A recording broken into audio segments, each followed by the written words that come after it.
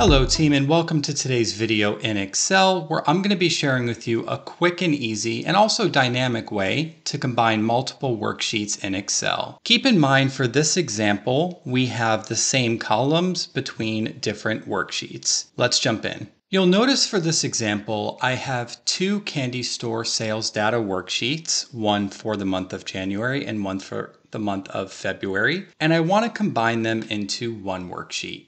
To complete this, I can open up a brand new workbook and head to the Data tab at the top, then select Get Data, From File, and From Folder. You want to have the separate worksheets you want to combine saved into one folder, so that in this step you can click the folder and select Open. And then in this dialog box, you should see both of your Excel workbooks listed. We then go to Combine here at the bottom, and if you need to make adjustments to your data, you can select Combine and Transform Data. But for this example, we'll just select Combine and Load. In the Combine Files dialog box, you can select the table listed and then click OK. And now you can see both my workbooks, January sales data and February sales data, have been combined into one workbook. One of the benefits of using this method is that it's dynamic. So if I were to create a new workbook in the same folder called March Sales Data, I can then go back to my Excel worksheet, and under the Table Design tab, I can select Refresh, and you'll see my March Sales Data has been loaded as well. If you'd like to check out a more advanced video on how you can use Power Query to transform the data you're combining, click my video link in the description.